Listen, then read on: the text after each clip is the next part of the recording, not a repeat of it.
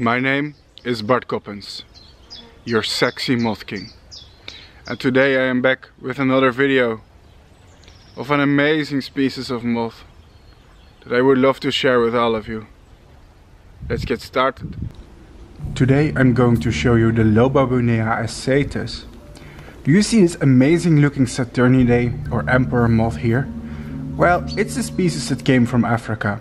It can be found in Angola, Cameroon, Central African Republic, Congo, Equatorial Guinea, Gabon, Ghana, Guinea, Ivory Coast, Kenya, Nigeria, Rwanda, Sierra Leone, Tanzania and Uganda. Isn't it an amazing beauty? The coolest thing about these are their caterpillars. This species can be raised on privet or ligustrum, willow or salix, cherry or prunus, mango or Mangifera indica, eucalyptus, sweet gum or liquid amber, and more. They also feed on certain types of Anacardiaceae such as spondios. Sadly, I only raised 4 of them. This species is easy to grow in cages and plastic boxes. It's a very strong species in captivity.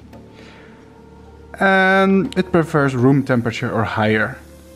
Flight data suggests that this species has 2 generations per year or more, depending on the local microclimate. The caterpillars took about 2 months to grow from eggs to pupa on room temperature. It is interesting to note that they have metallic golden patches on their thorax. Can you see them? The reason I could not raise many of them is because in winter the quality of the food plants that I used deteriorated before all of them properly pupated. Darn, I wish to try again.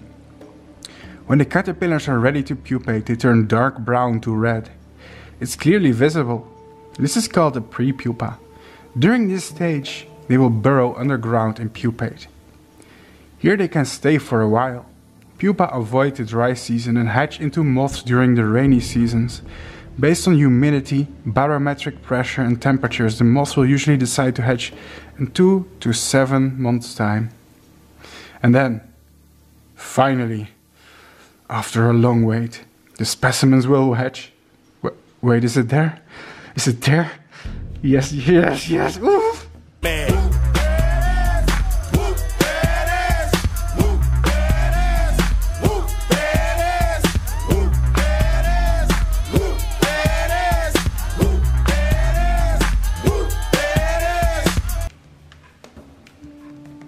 Now, usually I would end the video right here and now. I've shown you how I raise some of these guys, I've shown you how they pupate, and I've shown you an adult, but I'm not satisfied because I want to show you a perfect specimen. And I know this one is for 90% perfect, it's still not a good representative of its species.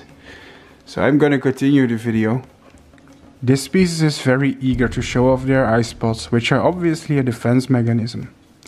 The first specimen that hatched didn't really satisfy me. It was a pretty moth for sure, but it had an imperfection in the forewing that bothered me.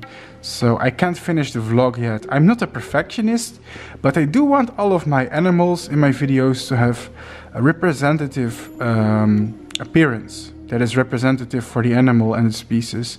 So after filming this pair of specimen you are currently looking at, I waited for a better looking one. Months and months went by until I saw something slowly creeping in the moth cage between a wave of huge atlas moths. Yes, please ignore the atlas moths, those are for a different video. Whew, and there it is. Isn't it just amazing? Unfortunately, I am not able to show you a female. I only raised males, much to my frustration. So this is going to be my short vlog for now. Hey, smell you later, cutie pies.